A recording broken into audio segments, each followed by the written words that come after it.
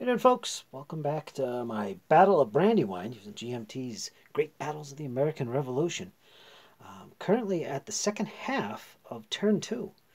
And if you remember in our last episode, we played through the British turn 1. And that was the first half of turn 1. The Patriots still had to make some moves. And I'll talk about that. But if you also remember, I did have one more combat to fight down here for the British during their turn. Some of Knipphausen's troops were engaged in this location here, and that was the Queen's Rangers, and I believe this unit right here, the 28th Foot. Ignoring their current locations, they did fight and try and get up this hill from these two locations. They were repulsed. Fortunately, the one British unit, the 28th Foot, did hold position at the bottom of the hill. But the Queen's Rangers were forced back. They were the lead unit in the attack. They were forced to retreat. And you'll notice also that the Queen's Rangers here are flipped to their reduced side. And that was because of an unfortunate mistake on my part. I had some overstacking here. I retreated them back into this hex. And their original strength was 3. So that's 7 strength points. And I caught that during turn 2. So I was forced to take the loss. They were reduced and flipped and gave up some victory point and army morale just for that little mistake. So yeah, there's that happened. But like I said, the original unit, the 28th Foot, remained in this position and was later on in turn 2 forced to retreat, which I'll get into. But the Americans all in all held their own. And if you remember, the British did take possession of the high ground during turn 1. They did gain access to the top of the hill with these two units, and that's where we left off. And this combat was resolved. And this, you remember, was a unit of light infantry that the Queen's Rangers was engaged with. This unit, I think. But we went into the Patriots' part of the turn. They basically reinforced this position. They moved up the militia. As you can see, this unit of militia is currently holding their own right here by themselves. In addition, they did some shifting. If we look up top, on the east side of the Brandywine River, you can see Sullivan has already begun moving some troops up on that road. Get a little zoom in. He's got Sterling under the command up there of that little group of troops. They're still within the bivouac area. They can't move out of it no sooner than turn 4. And even if I do leave them out of there, move them out of there at turn 4, I'm giving up some victory points for that. And of course, their objective is going to be to head north, right up here to the Birmingham Hill and Birmingham Meeting House, which is an important position for the Patriots. They need to hold on that, as well as Proctor's battery position, to get a decisive victory at the end of 12 turns. So I'm kind of getting myself formed up to do that, moving along the road. So hopefully when I release the army under Sullivan, we'll be able to head north along that road there. Sterling will be in command. He's going to be in charge of the action over there. For Sullivan himself, he's located right down here at Roundelay Hill. And he's going to be holding the Brandywine River. He's going to be holding this flank of the American army, just as he was originally deployed and intended to do. He'll be remaining in that position. He really didn't otherwise move his troops. They're still where they originally were. I did shift a few things here and there, just minor things. On the other hand, Green's detachment over here, if you remember, they're the light blue stripe at the top of these counters. Outside of Maxwell's force over here, I didn't cross the Brandywine. It would give up victory points for Green to do that in turns 1 through 3. I didn't choose to do that. I'm keeping my forces on the east side of the Brandywine at the moment. No big threats at the moment, so yeah.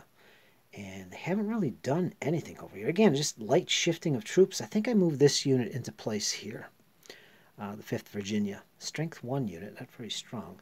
You'll notice this unit, the guys with the red trousers. That's the 2nd Pennsylvania Brigade. It's a Strength 6 unit. I don't know if you can really see that. Let me zoom in just a little bit. There you can kind of see them. They got the red trousers. That's a pretty strong unit. So I'm pretty confident we're going to hold Chad's Ford. And by the way, This ford right here, Chad's Ferry and Chad's Ford. These are two fords here, which are going to grant the British easy access to the east side of the Brandywine River. That will be an objective for Kniphausen if he does manage to get himself beyond this point down here. We shall see. Those are some primary ferries for crossing the Brandywine. Otherwise, it's slow going crossing that baby. The secondary fords are down here. There's a primary, I think, here as well. What's that called? Britain's Ford? I can't read it from here. But it's down here, as you can see. Some light troops defending. I think there's a cannon there. And Sullivan's got control of that. So, yeah, there's been some light shifting. And as I said, going into turn 2, the Patriots had initiative.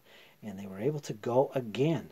And again, some minor shifting of forces, especially up here with Sterling.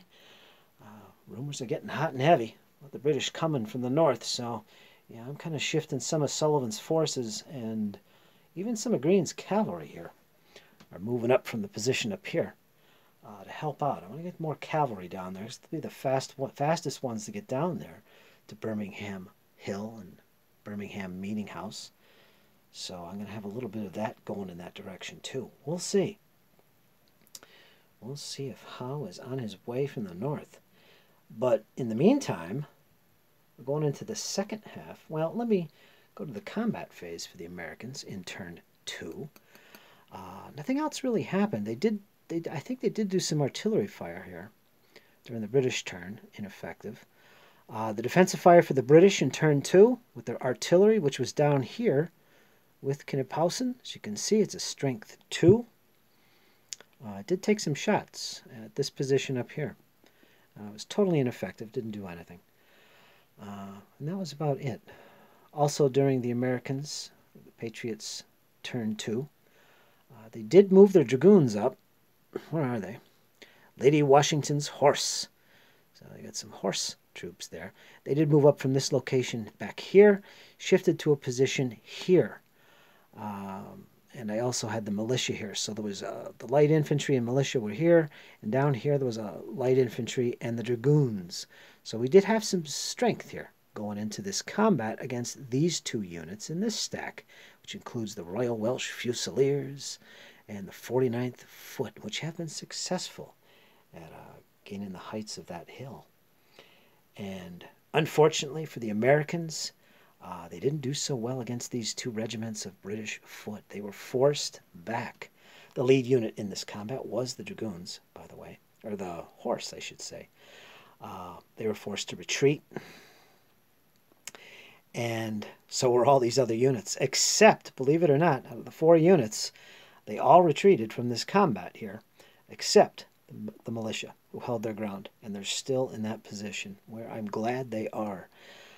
Basically, Maxwell, my intention down here is to just be a thorn in the side of the British, Kniphausen's troops, and just slow them down. As long as they're committing troops to deal with these American forces here, that's going to slow them down. And that works in the favor of the Americans. So we'll see what happens from that. Again, unfortunate here about the Queen's Rangers. My bad, my mistake. Yeah. Other than that, that's the situation. And we're going into the British turn 2, and this is what it looks like so far. Now, they do get reinforcements. The Americans don't get any. The British did get reinforcements on location A, which is here, which is basically the German brigade here. I forget what this was called. The 2nd German Brigade? I don't remember. It's under Stern, and he's a pretty high-ranking commander for the Germans, and a bunch of German units in here, and they're pretty strong. We got some 5s and 6s. Got the Leib, Mirbach. Got a combined unit of something there. Not very good morale for them. And some cannon. So there's a big force coming onto the board under Stern. Now the rules for Stern, he does actually have special rules. And he has to be stacked pretty much exclusively with German units. Basically language barrier, and of course the British didn't have positive feelings for foreign commanders to begin with. So Kniphausen's an exception. He was fluent in English, and he was the senior German leader here in this case, I believe. And he's okay. He could help command British units. But not Stern. This guy can only command German units and has to be in a hex with German units exclusively. Otherwise, if he's with a unit in a hex with the British or Tory units, loyalists, he cannot use his leadership. Tactics can't be used, and so on. So you don't want him to be in there. One more thing about the Americans, Maxwell also has a special rule that's similar to that. He's located up here. Maxwell himself, he has to always end his turn, if he moves, stacked with a light infantry unit. So yeah, he hasn't really moved. He's holding on to these breastworks at the top of this hill, this high ground. Again, to be a thorn in the side of the British. So these guys will be coming on. Well, some artillery here at point A. And at point B, the 3rd Brigade, I believe this is the 2nd Brigade, under Grant. And there he is right there. And as you can see, he's got a slew of units here. Nothing oversized. No big strong units in here. 55th, 10th, so on and so forth. The 40th. These guys are all coming on point B, which I decided to do at the start of the battle. This is where they were going to come on. They had 3 choices, and this is the one I went for. And the purpose of these guys is going to be to advance forward, and they're going to be a front line force. Grant is going to move forward from point B, and ideally I want to get him up along this ridge line. As you can see, this high ground. Of course, that'll subject me to artillery fire. The Patriots, you can see they have some cannon there. At range 3, which is the longest, but they'll see over the intervening woods because we're both on the high elevations. In addition, up here, this is looking pretty tempting. This little primary ford here, which has got some rifles and a cannon and a few infantry. Not much. That's going to be something I think be easy to deal with. I think perhaps I'll think about this. Grant will move up maybe a unit or 2 and engage these guys. Maybe try and force them to crossing. We'll see. But his primary goal is to take position in the front. Now, as far as the Germans are concerned, I don't really want to commit them to the fighting just yet. As I talked about earlier, when it comes to my strategy, I want to have a nice strong reserve back here so when the time comes, when Howe arrives, turn 7, I want to commit them to a full-out attack, preferably up there at Chad's Ford. We're going to force a crossing, and we're going to try and take Proctor's battery.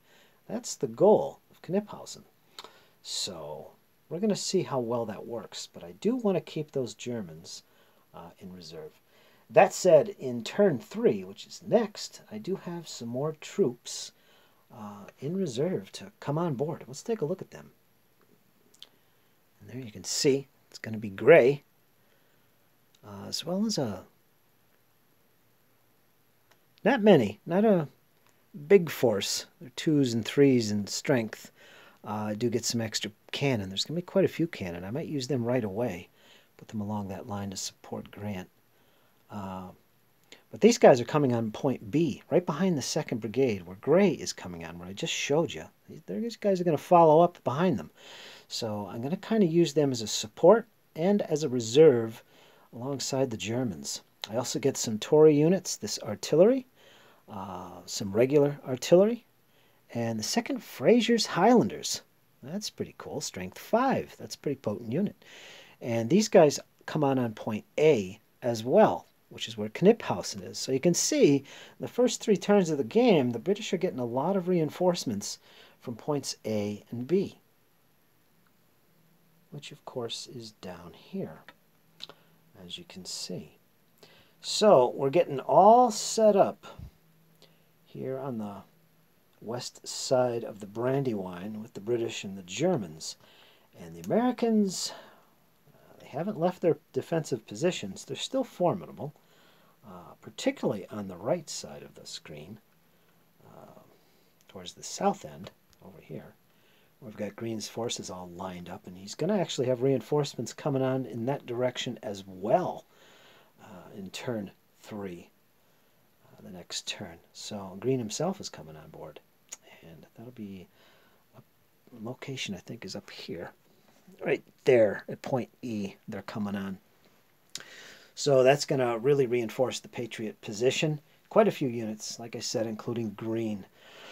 And that should help defend the Brandywine Creek, as well as Proctor's Battery. And it will free up more of Sullivan's troops, and maybe even some of the troops under Green, to head towards Birmingham. The Birmingham Hill and the Birmingham Meeting House, as I showed before. So all is going according to plan for the Americans so far. I'm not getting a little out of hand here and committing everything to deploying in the north. I'm trying to keep it as still within some historical semblance here.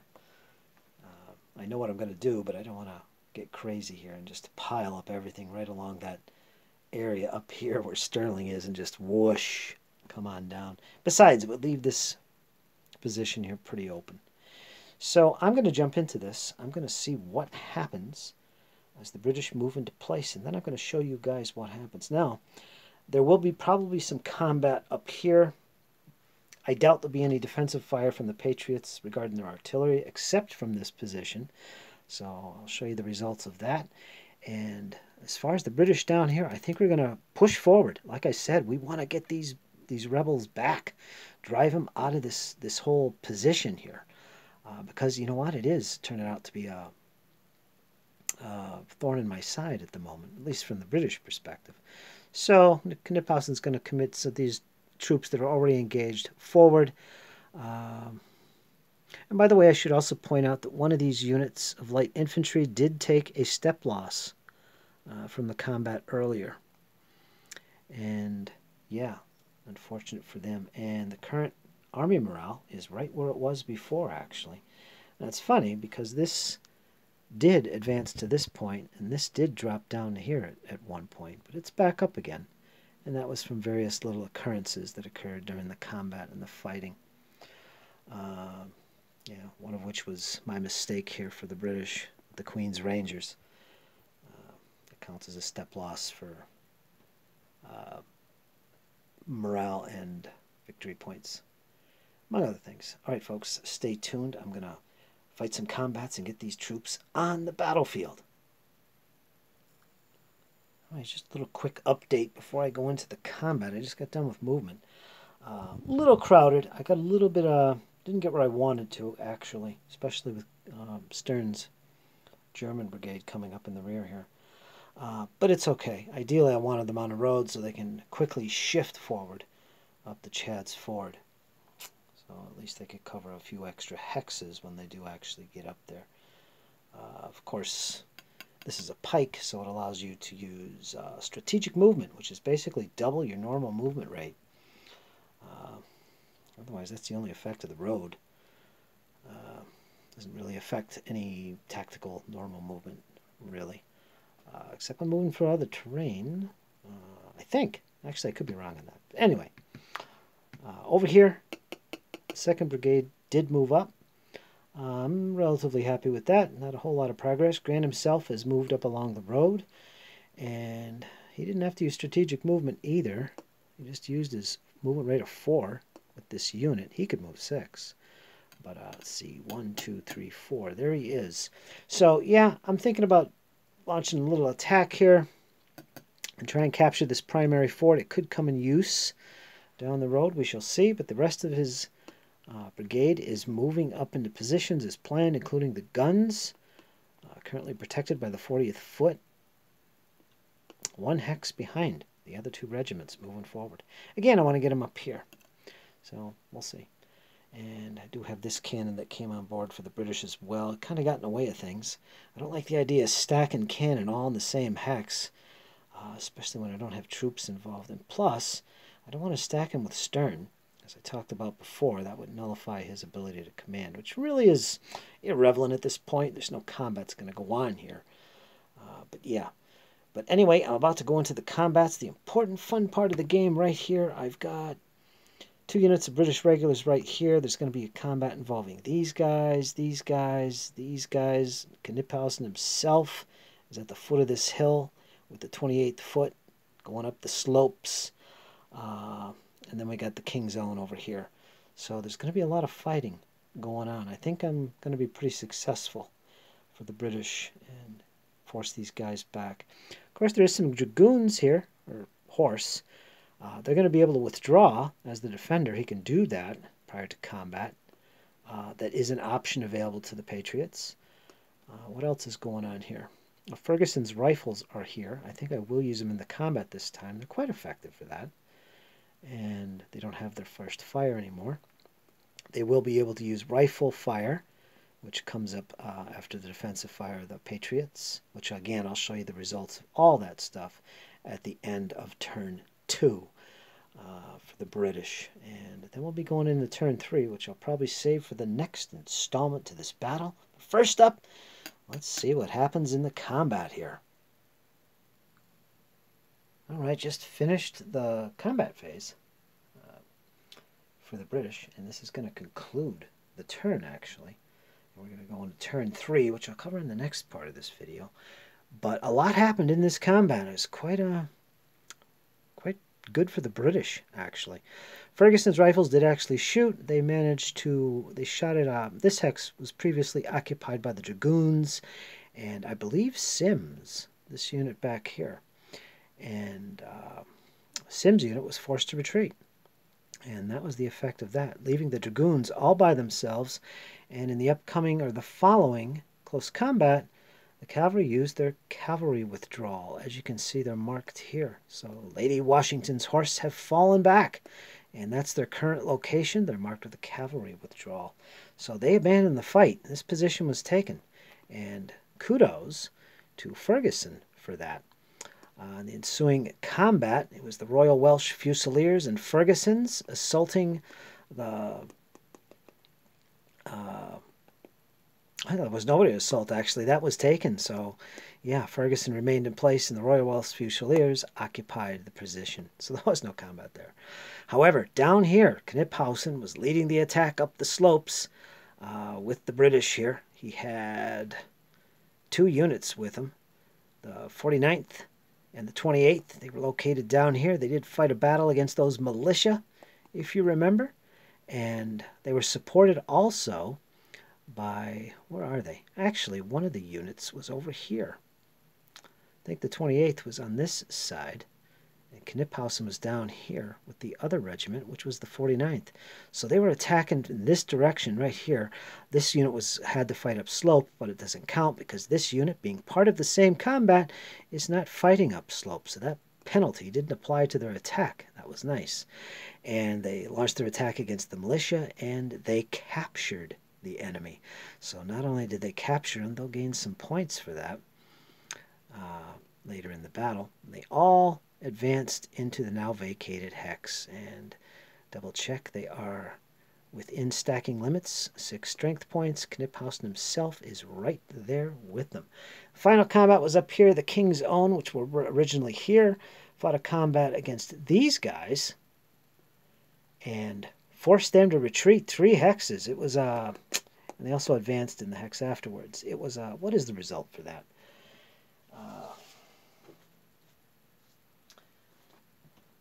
See, AC is attacker captured. I got that before. What caused that? Oh, it was a disruption. And the enemy retreated 3. He should be marked as disrupted as well, which calls for one of these counters up here. Forgot to do that. He'd be marked as disrupted at this point. Yeah, so they really got scared. They didn't like that, and they fell all the way back in this direction. So the net effect of this is the British have taken the high ground and have forced the Americans off that position. Another bonus, because I scored a 10 or higher on my combat with Kniphausen. He did get a great roll, And by the way, all the odds up here were overwhelmingly in the favor of the British. I think all 3 combats, well, the 2, this one wasn't actually fought, were at 4-to-1 odds, which is the best you can get. But also, Kniphausen, I think he actually scored a 10. He did get a momentum chit because of that. So that was good going for the British. They made some headway there. Going according to plan so far. And prior to this combat, there was, like I mentioned, Ferguson's rifles took some shots and forced Sims to withdraw, leaving the horse to themselves. They did a cavalry withdrawal, not willing to stand up in the combat against them. There was some defensive fire for the Patriots up here. This battery did take a shot at these guys down here, the Queen's Rangers. Or no, he didn't fire at them. They were lights. He shot at the King's Own while they were in that position there. And it was ineffective. It did nothing. And also over here, the Patriots also took a shot at Grant's Hex. And that was the 10th Regiment. And it scored no hits, so it was totally ineffective. So that was all the combats and shooting for turn 2. And that's the end of the turn. Of course, nobody has won at this point. There will be reinforcements, as I showed earlier in this video, for both sides, including green and gray will also be approaching from this position down here. And he'll support the reserve that I'm building up down here. Yeah, so we'll see what happens. Turn 3 is next. We'll see what happens and who gets initiative. In fact, let's do the initiative right here for you guys. Have a little suspense. Both sides roll a d10. They can use their momentum. Remember, the British have one to alter these results, but they're not going to. He only has 1 anyway, so he's going to hold on to that. And this is modified by the morale initiative modifier that they're currently under for the Army morale.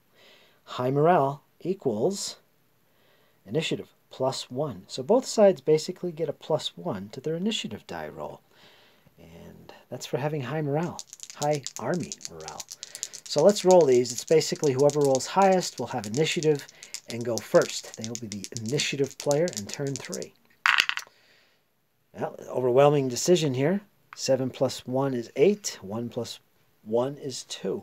The British will have initiative. And folks, as you can see up there for turn 3, right here, there's going to be a lot of British coming on the board. More artillery, some Fraser's Highlanders, lots of artillery for the British. Yeah, I see 4 batteries right there, plus Gray and his brigade. I believe that's the 3rd Brigade. And of course, Green and his big stack of troops here. A lot of 3s and 2s. And 1 cannon. I see 1 battery. I don't know if there's any more. No, they're not militia. But Green himself is coming on, and they will be coming on point E on the map, which, if you remember, is all the way up here.